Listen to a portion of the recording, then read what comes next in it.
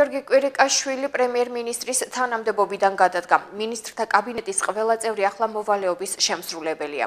კვირიკაშვილის წასვლას დედაქალაქის შემდეგ უკვე მოჰყვა პოლიტიკური შეფასებები რეგიონებშიც. საკითხთან დაკავშირებით პირველი კომენტარები ერთიანი ნაციონალური მოძრაობისა და ქართული ოცნების რაიონულ ორგანიზაციებში გააკეთეს. ვინმე ჯეროდა რომ ბატონი კვირიკაშვილი დამოუკიდებელი პრემიერი იყო, ყველაზე სამარცხვინოდ წავიდა, ვიდრე სხვა პრემიერები წასულან. სამარცხვინო განცხადებით წავიდა, რომ ვითომ და მას ივანიშვილთან კონფლიქტი აქვს, მაგრამ ეს ტყუილია. არც ერთი პრემიერი ვინც იყო მანამდე, არც ერთი მინისტრი, არც ერთი პარლამენტის დეპუტატი, რომელიც ასოცირდება ქართულ ოცნებასთან, ის არ არის დამოუკიდებელი. ის არის ბიძინა ივანიშვილის ჭანჭიკი და მარიონეტი და შესაბამისად, როცა მოუნდება ბიძინა ივანიშვილს, მაშინ მოისურვის პოლიტიკურ სანაგვეზე და ამისი არაერთი ფაქტი გვაქვს და ძალიან ბევრი ჩამოთვლა შეგვიძლია. შეხვედრაზე დასმული იყო კითხვები გუნდურობასთან დაკავშირებით.